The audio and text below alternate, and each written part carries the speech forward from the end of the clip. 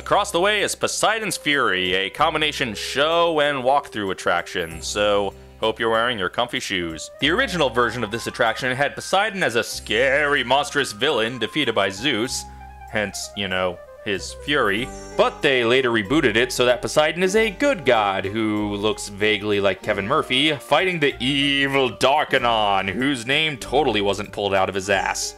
But first, we enter a room where we stand around and meet our guide, an assistant with the gender-neutral name of Taylor. Taylor assists the professor, who has gone missing on an excavation. Then we discover a secret ancient message on the walls, written in convenient English. Ancient evil held in keep. Poseidon's power contained the beast, but he too perished when battle ceased.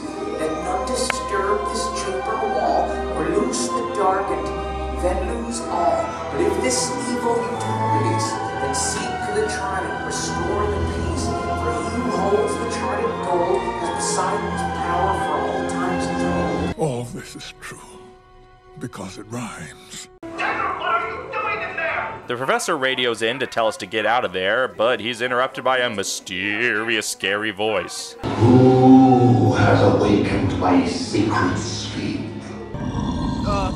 It is I, Aladdin. You search for your master. Yoda? I get it. Then a secret door opens. We enter another room we have to stand in that has no windows and no doors. You should have heeded your master and escaped while you could. Now you will never leave. Does this evil voice have any lines that aren't paraphrasing the Cave of Wonders?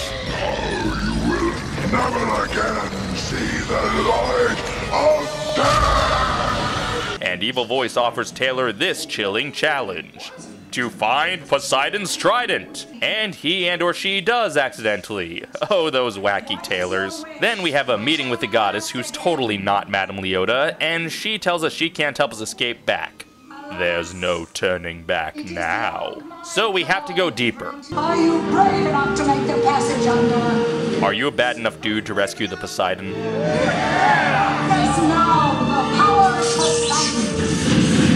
Lord of the seas, I ask for your care. Safe passage grant for those who dare. Open up your oceans, swing wide the door. Let the waters rush and the oceans roar.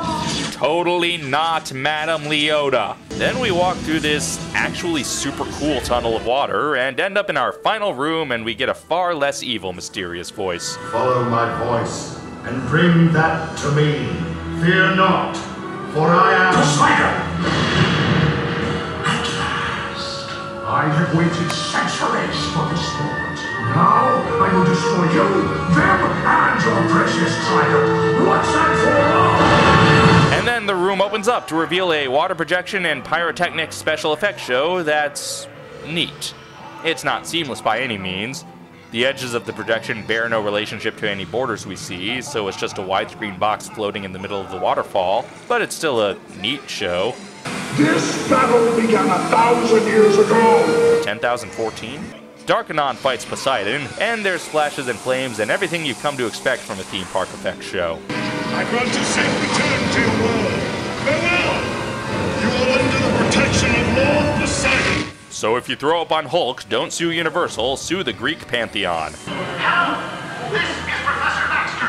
Thanks to you and Taylor, we made quite a startling discovery today. Yes, it's sure to redefine modern theology as we know it. Sorry I couldn't be there in person, but Pokemon X isn't going to play itself.